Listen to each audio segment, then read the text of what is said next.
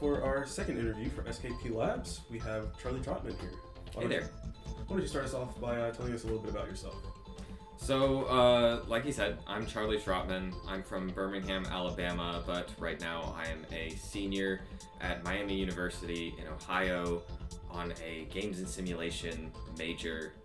I'm a junkie for fight choreography and video games, particularly like multiplayer video games and RPGs, stuff with like lots of little numbers in it that I can really get myself stuck into.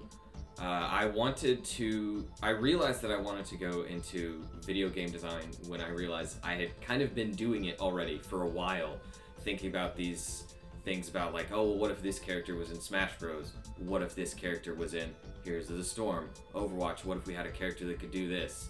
Thinking about those sorts of things and how that would all balance out, I realized I'm probably one of the more qualified people to do this because I'm already thinking about it all the time.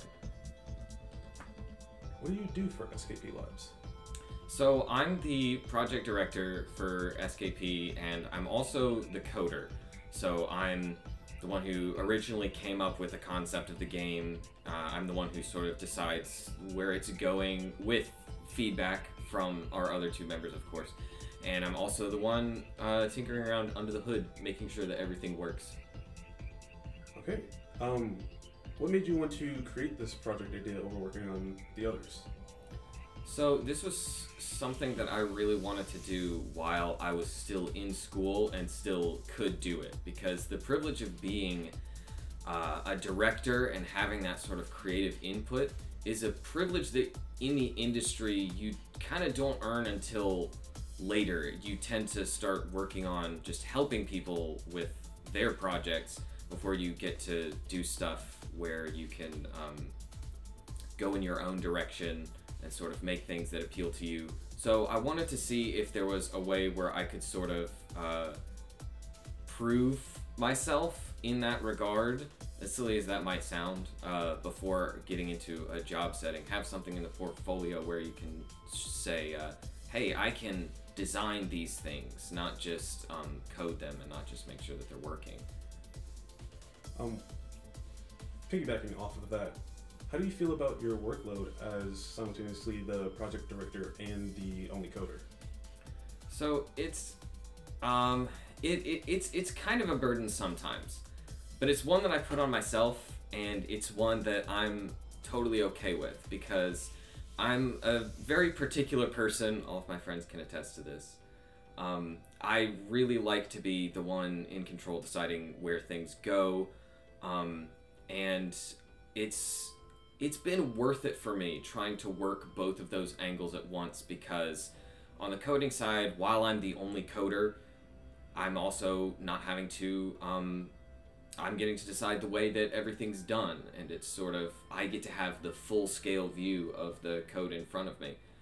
So that's been nice. How has your work on this project evolved, and what do you think about that change? In this second half of our project for this school semester, we have been working on getting a lot of legitimate art in there instead of just placeholder art assets. So that's something that I've also kind of wanted to play a role in as the project director, is trying to get things from my mind out to where our other two members and our artists can make something with it. So that's been an interesting process, figuring out how to get the details that are important to me in there, like maybe not listing details and just letting them attack the task through their own workflow, because sometimes I'll also include details and I'll realize later that the details need to be changed. So if that's their priority, it ends up not being a good thing. And I also want them to enjoy that. And I think that it's going to be a better product if everybody has that little bit of passion for their individual task that they can be doing. What do you wish that you could have done differently earlier? Earlier in the project, I worked a lot with trying to lay the groundwork for a lot of different pieces of functionality at the same time, trying to think of all the little ways where we wouldn't make moving around and attacking and turning around and getting hit clash with each other, come into conflict, produce a lot of bugs. So for a long time, the game wasn't in a playable state. We didn't have that level of functionality because I was sort of trying to work on everything slightly as opposed to one thing perfectly. And that's something that I wish I could have changed, because now that we've entered the playtesting stage, there's so much stuff that we have learned about the basic functionality that would have been really good to know, as opposed to trying to focus on getting everything from our plan in there, which will change. Your plan will change as you start figuring out how people interact with it, and as the project starts to gain life of its own. And finally, what has been the most exciting part of working on SKP? Most exciting part of working on SKP is seeing other people get excited about it. Because this was originally my idea. This was originally something that I wanted to do. We had a much smaller team compared to the size of the other teams at the beginning, so it was a little daunting.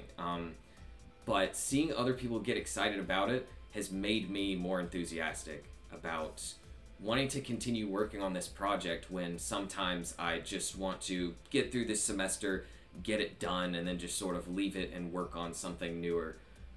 When I see all of the stuff come together in such this cool way, and see that even with all of the flaws that it has right now, people are still interested in seeing it, and other people are still really excited about seeing it, it's made me want to keep working on it. It proves to me that there's still promise in it. All right. Well, thank you for your time, and hope you're as excited as the rest of us are on where we're going forward. Oh, I am.